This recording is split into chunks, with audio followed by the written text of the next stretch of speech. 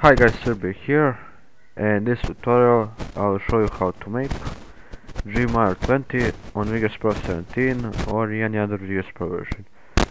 So for this tutorial you of course need a source, which is right here, and of course Editng Vegas. It can be old versions like 60, 50, 40, 30 etc, or new versions like 70, 80, 90, 20 and 21. So let's get into this effect.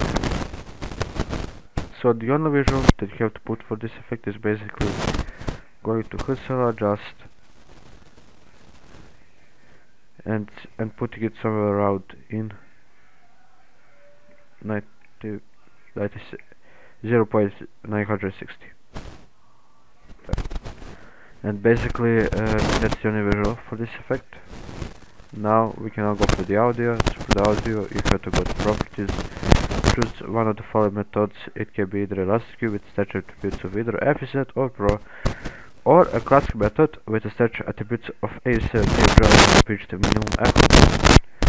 But you already know which one to choose, and I think it's the most recommended one because it doesn't have the echo sound that it makes, unlike Efficient that delays the audio. And so the pitches are 0 and -1, which is the half normal, half ridge loop. And now, since we have the effect, we can now preview it.